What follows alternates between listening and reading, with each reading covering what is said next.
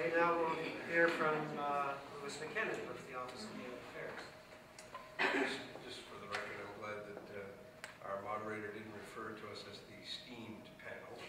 So, happily, Wula agus I mean, Clayholly to be Sean Noch agus Lottie Machkin in Holland. I mean, go to the coffee shop in the Gaelic agus Beth the Gaelic of these at the cusp of the Had Up in Noch. Thanks very much, everyone, for coming out tonight, and thanks for having us.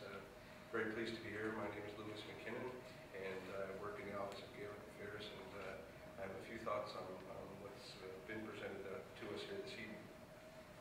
And I chose to look at the questions independently and try to answer them, and hopefully give some thought that we can consider here this evening. What is the best and the most principled way for Highland societies to meet their original aims of nourishing Highland tradition and language? And I think Dr. Newton touched on this, but if we take the term Highland as being synonymous with Gaelic, then it would seem that the best and most principled way for Highland societies to meet their original aims would be to develop and support programs that assist Gaelic language and cultural transmission in the constituencies they serve. And I think most recently in the Casket, Katrina Parsons, who's here this evening, had an article which referenced specifically the history of the Highland Society of Antigonish and its own connection and its own attempts to support Gaelic language specifically throughout its history. What role can tartan kilts and the spectacles of Highland Games play in this? If an authentic interpretation of these historic dress and recreational activities can be effectively communicated through information workshops, marketing messages, etc., then these may very well support the aims of Gaelic society. Authentic interpretation might begin with information on clan tartan patterns. Dr. Newton referenced this earlier. There is no historical reference for Gaels or non-Gaels to distinct tartan patterns according to which clan grouping you belong to.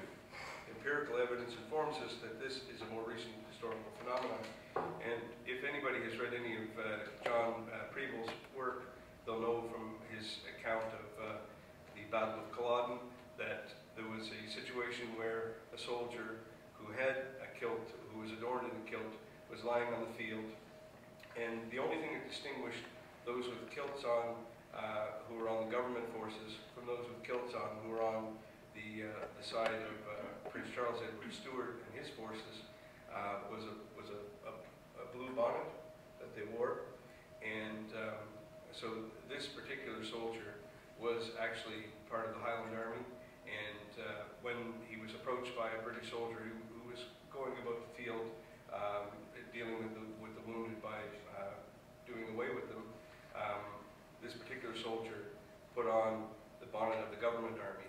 And when the British soldier turned his back, he ran away. So it tells us that the British soldier who was engaged in that particular situation wasn't able to discern through the color of the tartan what side the Highlanders were actually on. It is revealing also to go to native Nova Scotia Gaelic speakers to ascertain the knowledge that Gaelic speakers themselves have of these particular aspects. When speaking with my father, who's here tonight,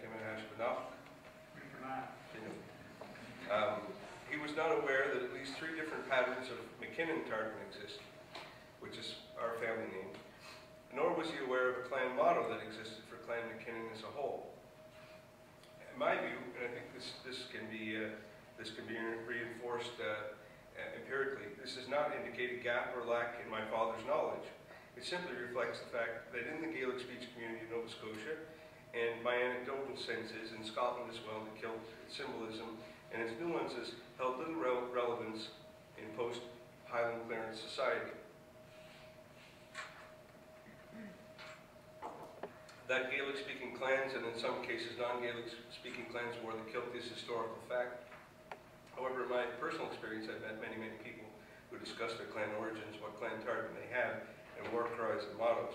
And very few of these individuals use or speak Gaelic as a daily means of communicating, socializing, or living in Nova Scotia society. Many and an extension of that is many would most likely be astonished to know that the making of a kilt and the local dyes for tartan patterns were activities until the pressures of Anglicization in Gaelic Scotland, commencing in the late Middle Ages, were done completely through the medium of Gaelic. So such words that are common around Highland Games and other types of events that are associated with Scottish societies, such as Féile Big, Gillibrogues, Spadin, Skimdu, are all Gaelic. Local dyes provided the patterns in this craft, and the Gaelic language surrounding to my knowledge, has gone out of use. And just another point that I find interesting is that the fact that many families who wore the kilt historically were Anglo-Normans that came in with William the Conqueror and migrated into areas in Scotland, and the Gaelic speakers Gaelicized their names, and some of these are Gramdich, Gramich, Chisselwich, Frischowich, Coimanich, Gordonich, Grants, Grahams, Chisholms, Frasers, Cummins, and Gordons.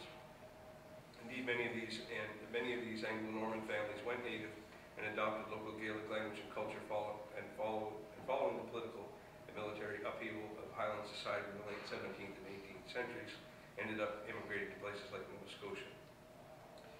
Gaelic society celebrated its heroes and acknowledged feats of strength and endurance.